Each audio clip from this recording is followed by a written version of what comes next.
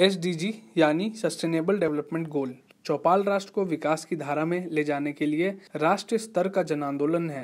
ये चौपाल 2030 में दुनिया के विकास में भारत को पहला नंबर मिले, इसके लिए शुरू किया गया है। 13 और 14 जून को पहला वर्चुअल SDG चौपाल का आयोजन किया गया। इस कार्यक्रम में विभिन्न क्षेत्रों से जुड़े जानकारों ने इसमें हिस्सा लिया और विभिन्न मुद्दों पर अपनी राय रखी। इस कार्यक्रम की शुरुआत SDG चौपाल चेयरमैन प्रोफेसर श्री दीपक द्विवेदी जी ने की। I am very happy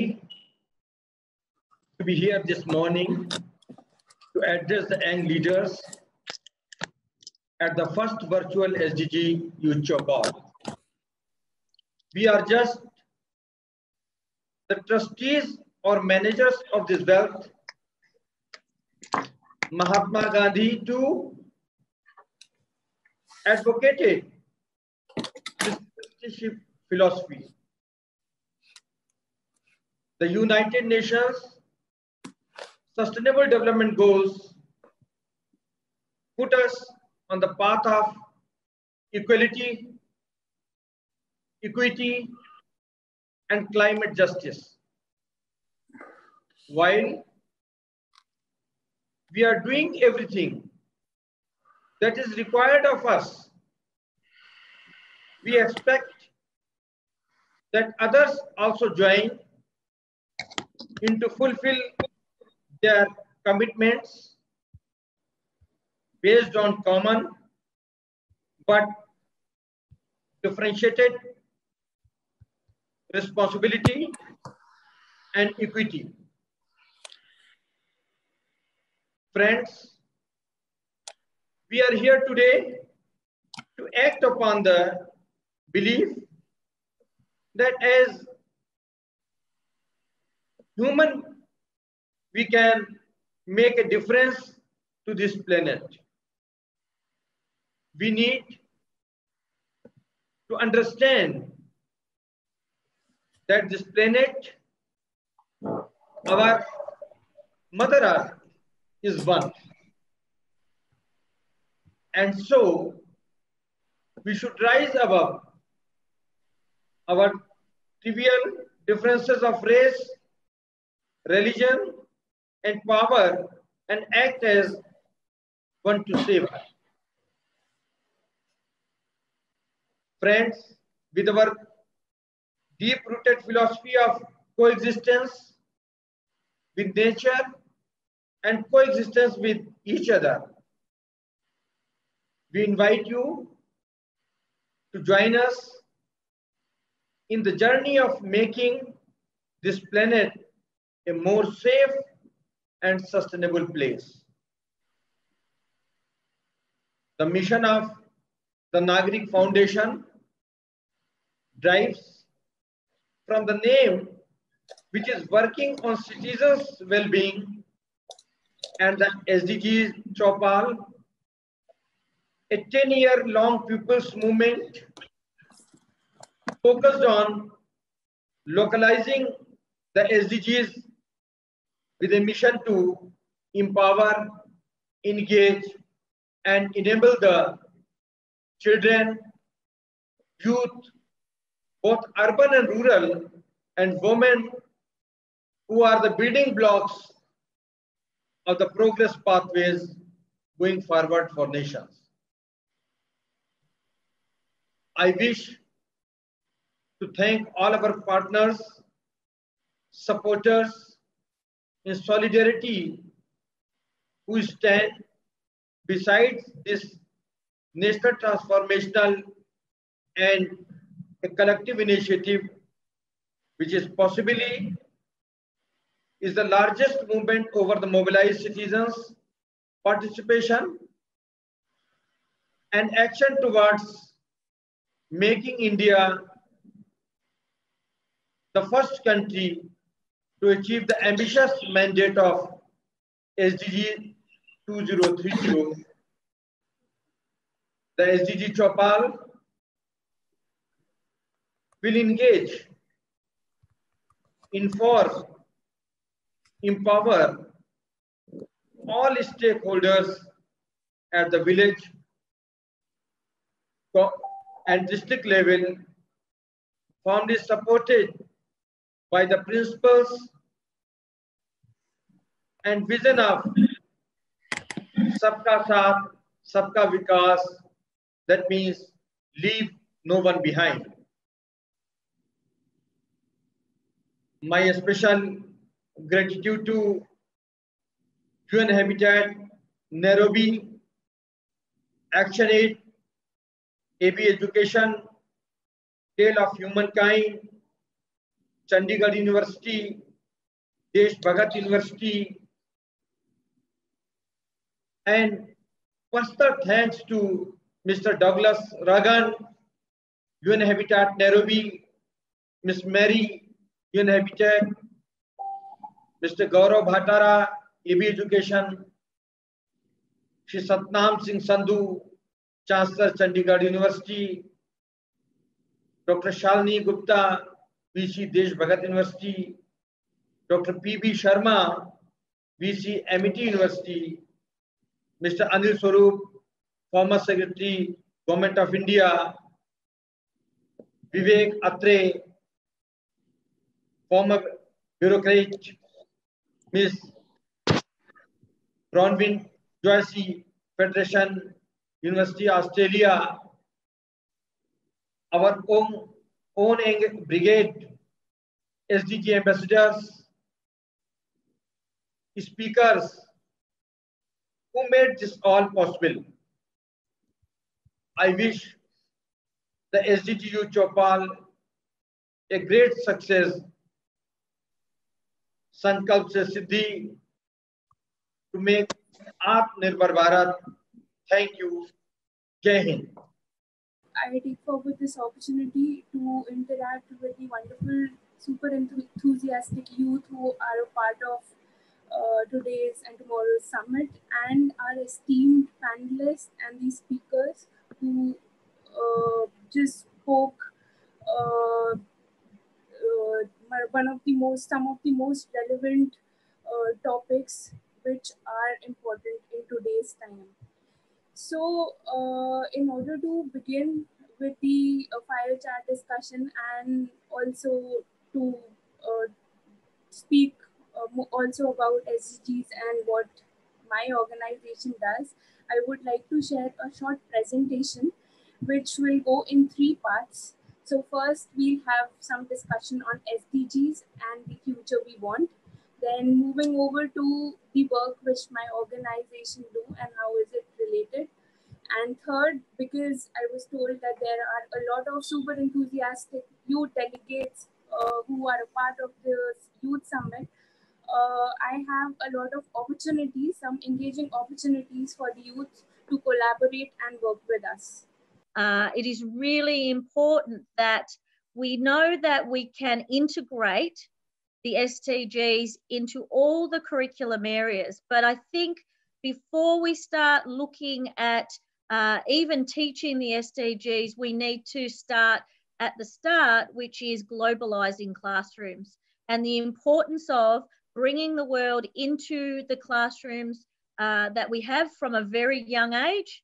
There is a lot of content out there now on the internet and the web, and I think we really need to be taking steps to educate our students around the major issues that are happening around the world. So these are my key passionate areas. I've currently, in the last 6 months, been lecturing at Federation University Australia on digital technology in the classroom and the links that it can make to connecting classrooms. And I also have been linking globalization to the pedagogy of teaching. So creating effective teachers and how we can be effective leaders within our schools as we support the globalization of education. So thank you again for having me. I am very passionate about these discussions, and anytime I have the opportunity to share my voice and talk about the need for this in our classrooms around the world, not just in primary school, but in classrooms from 3 years of age right through to our university level, the higher educational. I'm absolutely honoured to be here and to speak to you all. First, I wanted to thank Deepak ji, who is the convener of SDG Chaupal, for his brilliant efforts today.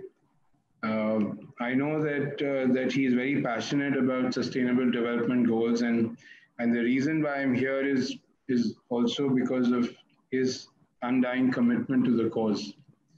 I know that that the journey that he has started is going to cause a change, not only within India, but in all the Commonwealth countries and thereafter on the other 192 countries. I wanted to thank all the other stakeholders, United Nations Habitat, Joyce, all the youth delegates, all the other attendees. It's so wonderful to see all of you here today.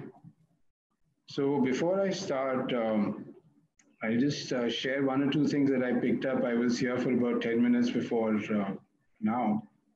And like Joyce said, that it is up to us. That is very important, that it is up to us. And I take it one step further and I say it is up to you, the power of one. The change has to begin from within. Only once the change begins from within can it manifest without, that is outside, in the form that we wanted to manifest through the policies and the programs of the SDG implementation, which are being meted out by various governments across the world. But one thing which is common is that it has to start from within. Because if the change does not happen from within, whatever effects that will happen out of these policies, which will be temporary, they will not be long lasting. And that will defeat the very purpose of this.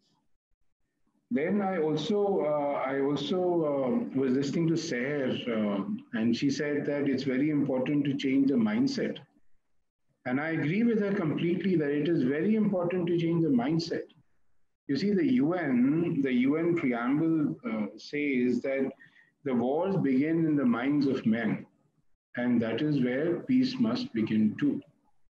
So it has to begin within our minds. And as in the Nichiren Buddhism it is said, that there are no two lands, pure and impure. The difference lies solely within our mind. The same land which is impure can become a pure land just by changing the way you look at things around you. And then, of course, Aniket, who said that he's renamed his initiative from mankind to humankind. So, Aniket, you've done a wise thing. Women power is very strong all around, so it's good that you change it in time. I'll go one step further. That every living being values its life. So instead of humankind, one can also include all the other beings, sentient and insentient. Because we realize now in the last 2 months after COVID, that how delicately and how intricately and how strongly all the living beings are connected to each other. A virus which came out of a non-human being, so a bat, supposedly, has impacted all the living beings across the world. So therefore, it's important to always keep in mind that human beings are only one aspect of this planet, and we have a lot more occupants, as we may call it, who deserve equal right. So coming to why we are here today is about Sustainable Development Goal. For Sustainable Development Goal, it's first very important to understand the spirit behind the Sustainable Development Goal. So I basically identified 3 things, as the spirit behind this Sustainable Development Goals by United Nations. One is, of course, youth. Second is universality. That means leaving no one behind, universality. And third, very important, is the power of one. That means if we all keep shirking our responsibilities and keep passing them from here and there, it is never going to happen. So we have to take the responsibility ourselves. We have to take the responsibility ourselves. So, in India, there is an ancient scripture called the Mahapuran. And in the Mahapuran, there is a shloka. There is a mantra for those who are not from India. Mantras are a compilation of sentences. And there's a mantra which says, and this is, mind you, about 5,000-6,000 years back. So there's this mantra which says that I am Nija Parvati Ganana Laju Tetanam Udar Charitranam Tu Vasudeva Kutumbakam, which means that this is mine and that is yours, is the thinking of narrow-minded people. For the magnanimous-hearted, the whole world is but one family. So if you will understand, so this was what the Indian civilization subscribed to about 5,000 to 7,000 years back. And now, after the last 2 months episode, we are again going back to the same, that the world is but one family.